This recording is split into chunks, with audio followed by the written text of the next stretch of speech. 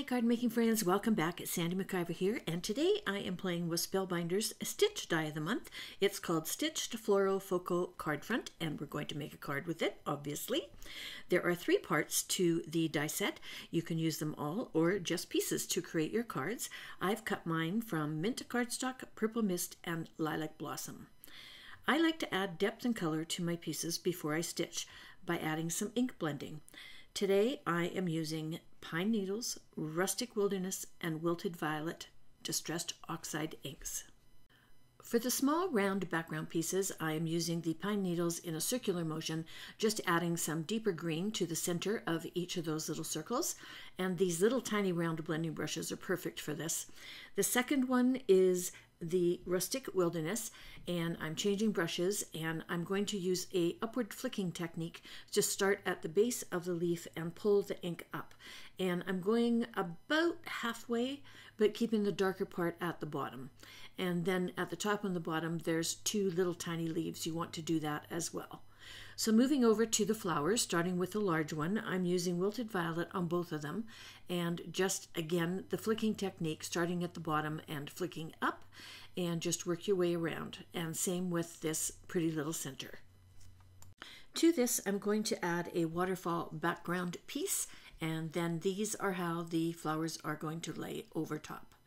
Okay? That's my color scheme for today. For the stitching, I'm going to be using DMC Cotton 552, 520, 208, and 988. And that darker purple is, I'm not quite sure which one I'm going to use for the small center of the flower.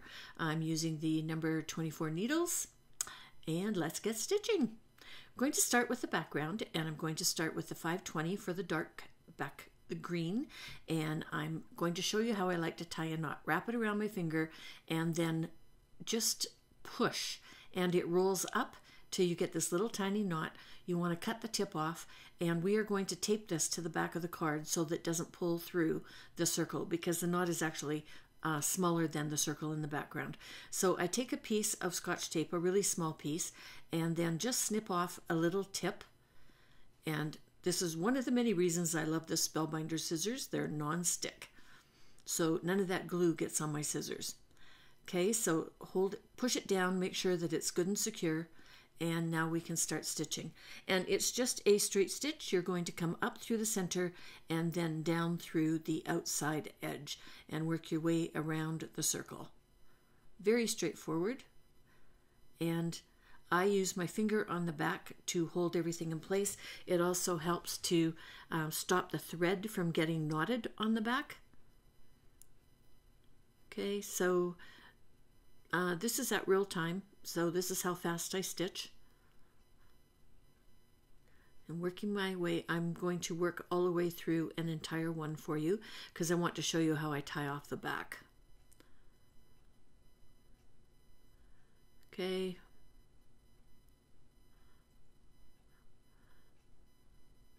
Basically, this stitches all the way through this entire card front and the flower. It's just some of the stitches are longer than the other ones. These ones are pretty short, so this works up quite quickly. I did this entire card in less than 2 hours plus the video, so it doesn't really take that long to make this card. Okay, and I'm at the end, so I'm going to turn it over, and I like to run it through 2 or 3 of the pieces on the background, and then through the loop, okay, and then I cut with a little tiny tail.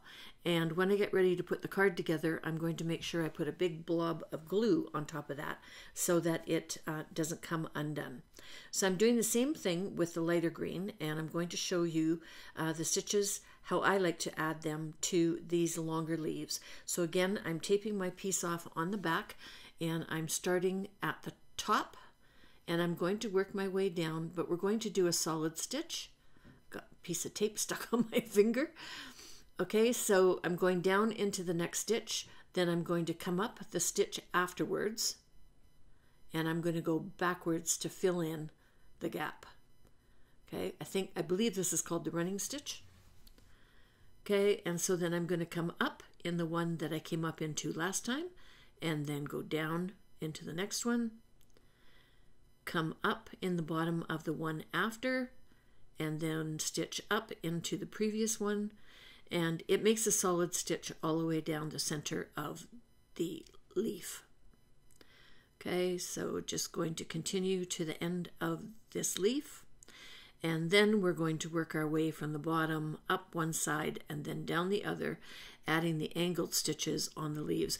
And if you look at the die really closely, it does a little tiny indent so that you can see that the stitches are on an angle. I'm just showing you them there. Okay, so I'm going to start in the bottom right hand corner and go up one stitch to the center. And you're going to do that all the way up the right side and then all the way down the left side. Just following the little stitch guidelines that is, you're stitching right over them actually, the little indents that are in there. They've embossed them slightly to show you which way to stitch. And sometimes you can't find the hole. Again, I'm holding my fingers on the back. I'm holding the thread, and I'm holding it taut and with 2 fingers, and it also stops it from getting knotted in the back. And I'm making these threads a little bit longer so that I can do a couple of leaves before I have to reload my needle. Okay, so when you get to the top, you have to go to the first stitch on the left-hand side and then back through to the top. And again, I can't find the hole. Okay, into the top. And now we're working our way down the left-hand side, if I can find that hole. This is going to be a really pretty card. I love these colors together.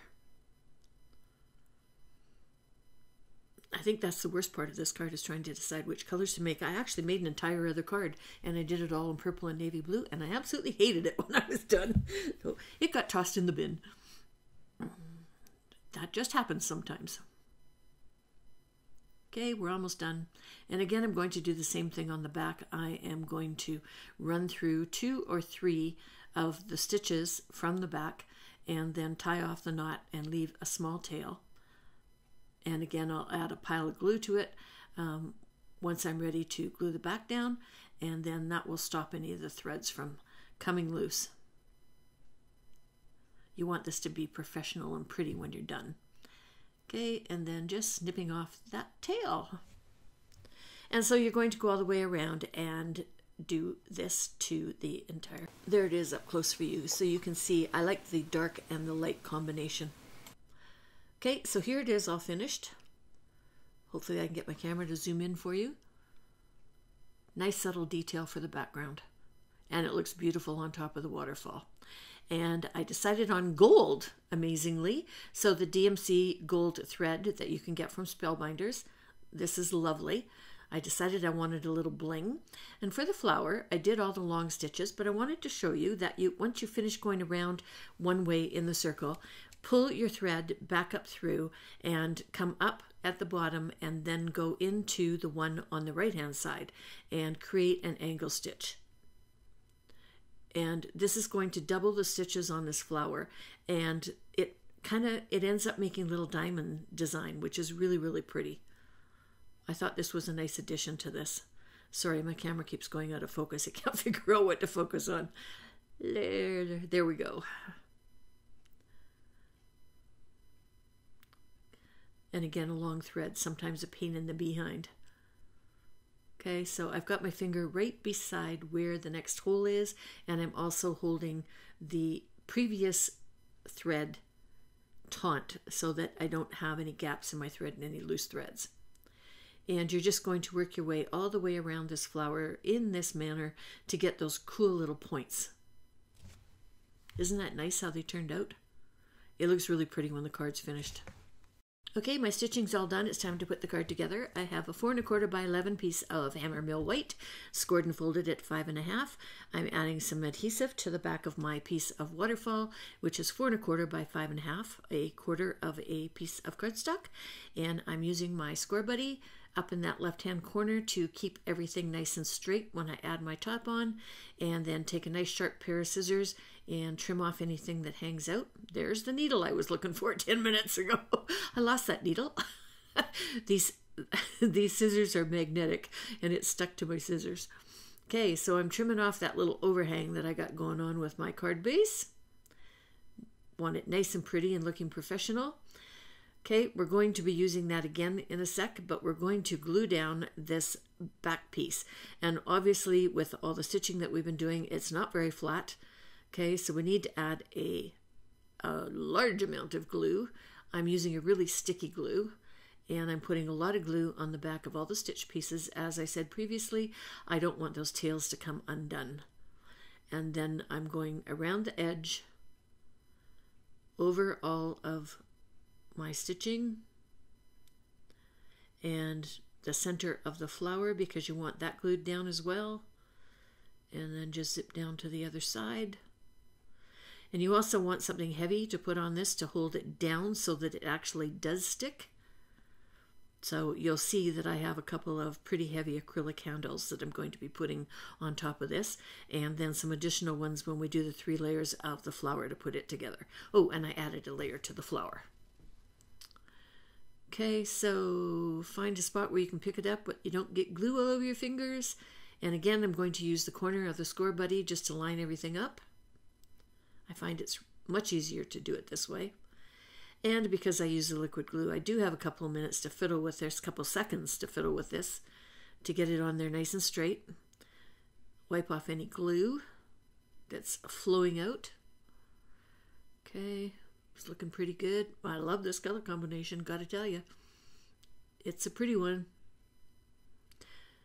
Okay, and I'm going to just move this over out of the way. Put those heavy acrylic handles on top. Give it a good push, and we'll move on to the flower. So here's the extra piece. When I got the centerpiece finished and stitched, and I layered them, isn't that pretty with all those little points sticking up? There was that great big bald spot that showed up, and I didn't like it. And so I grabbed my circle dies and picked one that was a little bit bigger than that centerpiece, and I cut it out of gold to match the metallic thread that I used in the center, and it worked out perfectly. So again, I'm going to use a huge amount of glue to glue this down because it's not flat, and I'm gluing it onto a shiny surface so it likes to slide around. So you got to be careful to get it in place. And then that piece is going to go on top of our base. So pile more glue. Line this up. And get everything centered. I need to move that centerpiece around just a little bit. Take your time. You do have a few seconds. This glue doesn't dry very quickly. And then again, I've got 3 acrylic handles on that one, and I'm going to walk away and let that dry. I went and made lunch, so I know this is really dry. Welcome back. Okay, now it's time to put the flower onto the card. So again, huge amount of glue. I'm not going to glue the petals on the side because I want them to stick up a little bit to add a little bit of dimension. But I am just going to lay that down there. And again, I'm going to flip a whole bunch of acrylic handles on top of it. And this is going to keep it all flat and let it dry. For my sentiment, I decided on the glimmer sentiments for every day. And I already had some glimmered and cut out. So I'm using this one, a big hello from me to you. The worst part is trying to figure out where to put it. I really didn't want to cover up that pretty flower. So I decided to put it at the bottom. And I like that I did it in the gold. Actually, it's polished brass. It's not gold. I find that it shows a little bit better in the polished brass. And it matches the center of my flower because it's all blingy and gold. Adding more blingy and gold, how about Gold Mix Color Essential Gems? I'm using a large one in the center of the flower, and I'm using the lighter of the 2. This package comes with 2 colors, a really, really dark one, and then a light gold. And then I'm going to go to the 3rd largest, and I'm going to put one of those in the center of each of the dark green circles that we created. And this is just going to add a little bling. That's it. I don't want to add anything more to this card. I think it's beautiful. I really like how it turned out. I like that little dash of gold bling. It really sets it off. And that's it for today. Thank you very much for watching. Everything I have used today is listed underneath this video. There's also a link over to my blog for further details. If you enjoyed today's video, please consider giving me a thumbs up and sharing it with your friends. I would really appreciate that. Next up, I picked a couple more videos I thought you might enjoy. Until next time, toodles.